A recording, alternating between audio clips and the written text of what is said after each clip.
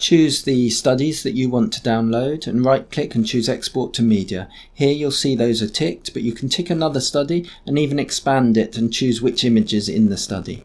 I've ticked include DICOM viewer, and I'm also going to tick anonymize here. Now click the drop down and choose your removable disk and make a new folder. You can rename that and then press OK. If you press OK and it can't find the folder, just do that again.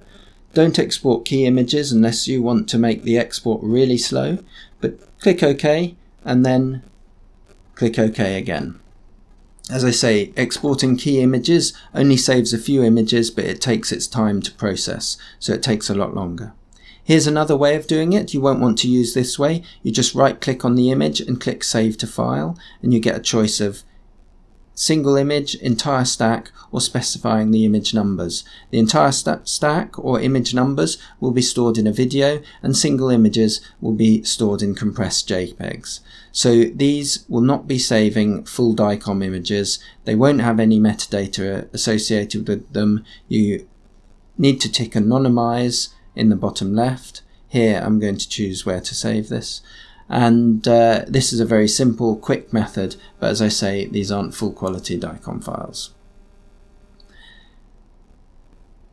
Anyway, you can just follow the mouse cursors for the remainder of the video, but this is essentially all that you need to do.